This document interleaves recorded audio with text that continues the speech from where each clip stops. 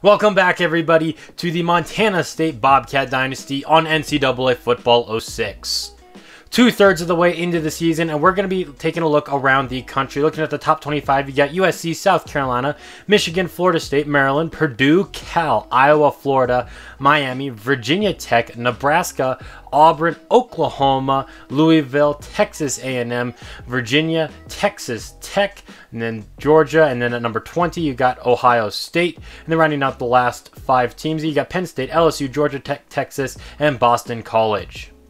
Looking at the Big Sky Conference now, Idaho sits on top. Right behind them, though, is NAU. Then you got Eastern Washington, Sacramento State, Idaho State, Montana, Montana State, Weber State, and Portland State.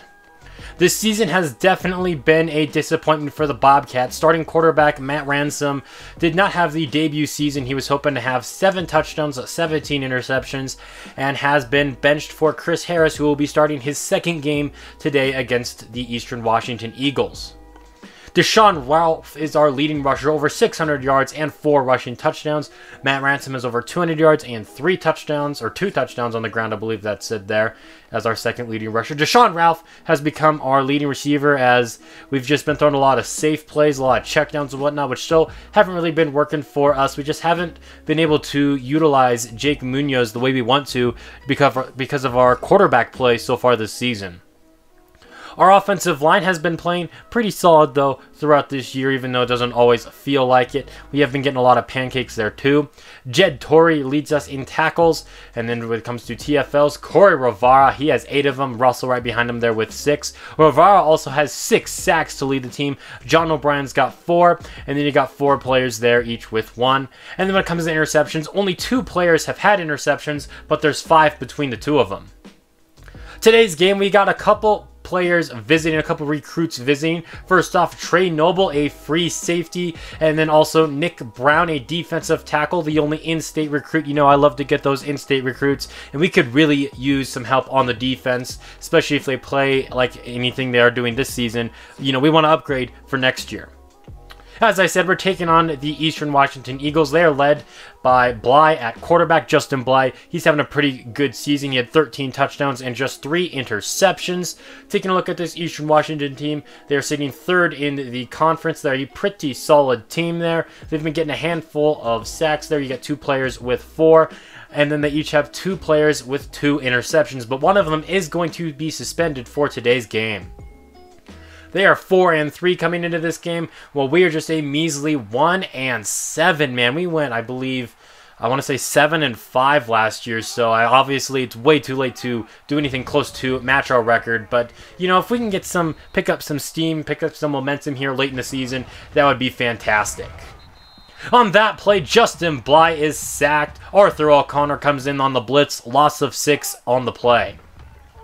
Bly looks to throw. He fires to the left side here. That pass is going to be broken up by Gerard Anderson, as Seth Cobb is going to be missing the rest of the season with an injury. Throwing to the left side yet again, and yet again, Anderson's there to break it up, and that's going to force the Eagles to punt.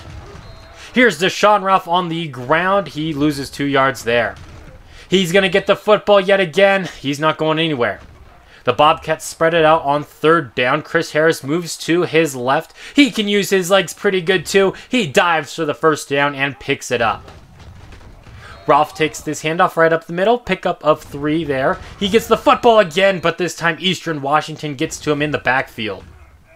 On 3rd down, Harris looks to throw. He's moving to his right. He's going to get sacked in the backfield there, but he got brought down by the face mask, so that's going to be an automatic 1st down plus 15 yards.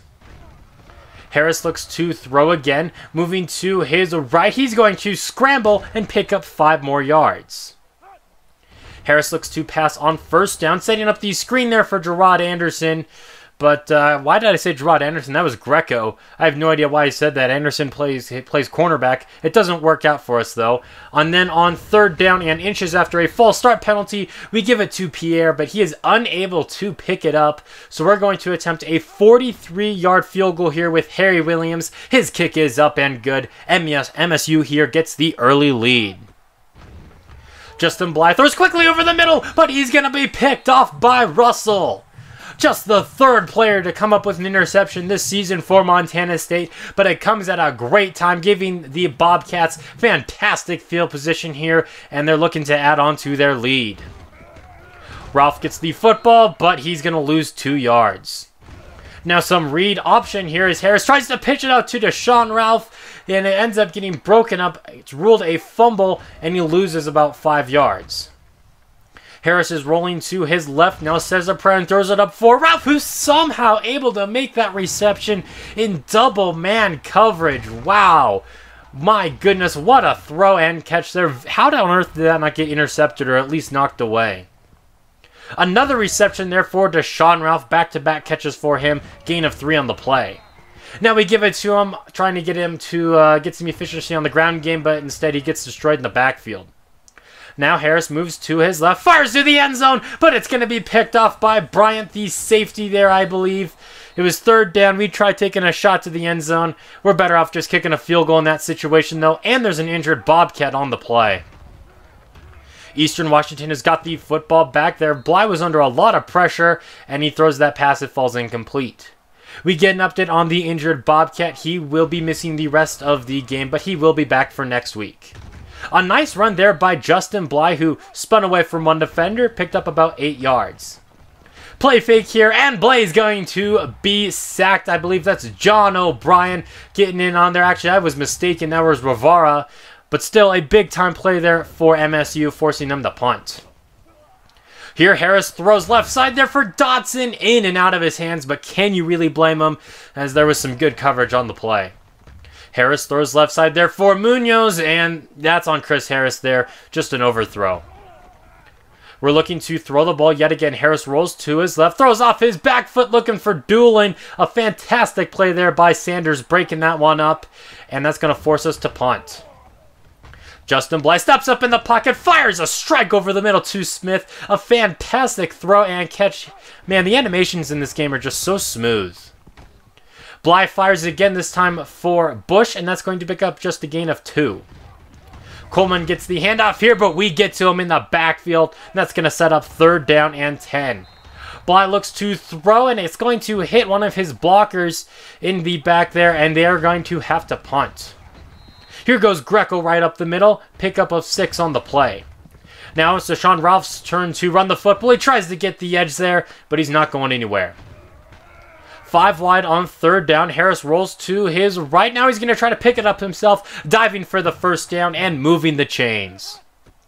Under a minute left to go in the first half. Harris is moving to his left. Now he throws left side looking for Munoz, but he's going to be picked off by Sanders. Harris is unable to make the tackle, and Sanders is going to go like he's Dion to the house. Touchdown, Eastern Washington, a 46-yard pick 6. That's at least the 6th pick 6 thrown by a Montana State quarterback this season. And that's going to give Eastern Washington the lead. The Bobcats are still going to try to score here before the end of the half and hopefully take this lead back or be down by just 1 point. Back-to-back incompletions, though, do not set us up very good as it's now 3rd down. Harris is looking to pass. Now he's looking to run. Going to the left side here, makes a move on a defender and steps out of bounds at the 46-yard line. 25 seconds left to go. Harris moves to his left now, fires over the middle, and he's very lucky that he didn't throw another interception. Harris rolling to his right yet again, throws off his back foot. He had an open man, but it was an awkward throw, and it's going to fall incomplete. Now Harris throws off his back foot again, but this time Michael Ryan's going to come back for it and set us up at the 34-yard line. MSU burns a timeout. Now Harris takes a shot to the end zone there, and Kevin Jones somehow brings it in despite the double man coverage there. And the Bobcats are going to take the lead, it looks like here, right before the half. A fantastic throw and catch puts the Bobcats up by 3. MSU gets the football to start off the second half. Chris Harris getting into a little bit of a rhythm there. Gain of 8 as he connects with Michael Ryan. Harris looks to throw on 3rd down and 3. He moves to his left, throws that one out there for Doolin. A big reception there, gets us into Eagles territory. A big catch there. We're looking to run the football again, as running has kind of been our forte. 2 spin moves on Deshaun Ralph there that he put on defenders, and he's going to take it to the crib. Touchdown, Bobcats, 38 yards out, gives us the 10-point lead. Eastern Washington's offense has been shut out so far in today's game. Remember, their only touchdown came on that pick 6. A toss to the right here for Coleman, who looks to pass. Great job by JoJo Henderson breaking that one up. They go with a little bit of play action here, but it backfires on them. And Justin Bly is on the ground after Rivera got his 2nd sack today. We'll have to get an update on him soon. Pickup of 5 for Deshaun Ralph there. Now we give the football to Brian Brown. He's not going anywhere. And Justin Bly's not going to be going anywhere too. An abdominal tear for him. And he's going to be missing the next 4 weeks, which is, I believe, essentially the rest of the season. So now Richards is in the game. He connects with Quinn on the left side there, but he loses 2 yards. Richards looks to throw again, fires to the left. Another reception there for Quinn, sets up 3rd down and 5. Setting up the screen now for Quinn, his 3rd straight reception, and that's going to pick up the 1st down and get the Eagles across the 50. Play fake here, firing over the middle there, and that's going to pick up a nice gain. He's been moving the offense pretty good, actually. Play fake, Richards throws right side, and he is very nearly picked off there. Richards looks to pass on 2nd down, moving around in the pocket, going over the middle. Another catch for Quinn. That's been his favorite target early on here. Play action, Richards looks to throw, fires over the middle, and that pass is going to be dropped. So they're going to attempt this 42-yard field goal now, but it was wide right. That one did not stand a chance, and the Bobcats get the football at the 25. Deshaun Ralph runs this one right up the gut, pickup of 8 on the play. Into the 4th quarter now, and MSU's just trying to hold on to this lead. A nice run by Brian Brown right up the middle, gets us out to the 45. Now Deshaun Ralph using that speed on the right side, jukes out 2 defenders and gets out to the 34. Ralph again with the carry as we try to just bleed this clock down. He loses 2 yards on that run though. We give it to him again, this time running to the left side. He has some open space and brought down just shy of the red zone. Ralph again with the football there, but he's going to be caught from the side. Pickup of just 2 on the play. They're going to give it to Ralph again, running left side, but this time Eastern Washington gets to him in the backfield for a loss of 3. Harris looks to pass, moving to his right. He's got an open lane in front of him. Tries to make a move on a defender. It's not very successful, but he still picks up the 1st down, and Eastern burns a timeout. 1st down and goal. It's a direct snap to Ralph, who turns the corner, stiff arms a defender, and is in the end zone for the 6-yard touchdown, and that should be the nail in the coffin there. Under 2 minutes left to play. Richards throws right side. He's going to connect with Ward. A fantastic throw and catch there. Gets them out to the 35. Richards throws right side again. Ward another reception for him. Gets them out to midfield now. Richards looks to pass. He's got some time in the pocket. Throws right side there. He connects with his man. Pickup of 9 on the play. Now they're going to run the ball with Coleman, but he's not going anywhere there. And there's holding on the play on Eastern Washington. That's going to result in a 2nd down and 10. Who throws left side there. Smith brings this one in. He gets some nice yards after the catch. A diving tackle made there by Gerard Anderson. But Eastern Washington is inside of the 10 now. 1st down and goal. They go play action. Richard throws to the end zone. Nearly picked off by Hughes. 2nd and goal, they go play fake yet again. Richards throws to the end zone yet again, and this time he's going to connect with Flynn for the 8-yard touchdown. Just some garbage time points there, some pride for, I guess, or whatnot. At least their offense, I guess, wasn't shut out for them, but still a much needed win for this Bobcat team to at least, I guess, play some spoiler for the Eastern Washington Eagles there as we defeat them and get our 2nd victory in 3 games here. Chris Harris's stats are not that impressive. Just a touchdown, 2 interceptions, and a 37% completion percentage. But just with him in the game, feels so much better than Matt Ransom, even though he's like 20 overall less, which is crazy, but he just seems like he's playing better on the field.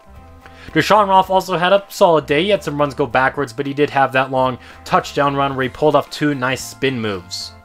Our defense played really good too, just giving up 1 touchdown. We got 3 sacks on the game, 2 for Ravara, 1 for Arthur O'Connor, and then Russell had the interception.